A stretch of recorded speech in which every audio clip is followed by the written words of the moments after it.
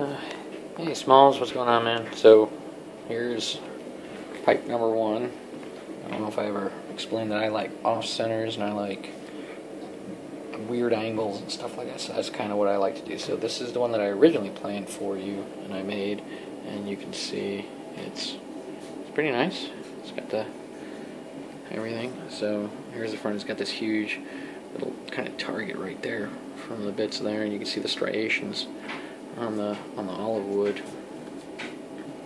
So it has that really nice deep thing that kind of flows through the whole thing right down there. You can see it just goes right through. That's pretty cool. And there's the stand for it. The other one I made, I thought you might like a little better, but it's up to you.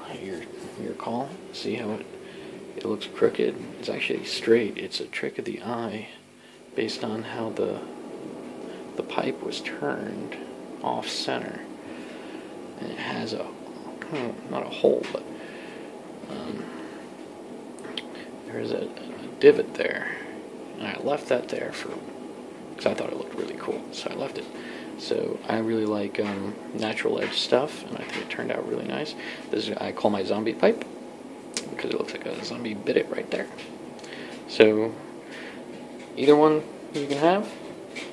I'll send it to you tomorrow. I'll send you this link to YouTube and let you know. That's another one I turned. This is for a guy at work. It's nice, but it's nothing special, I don't think.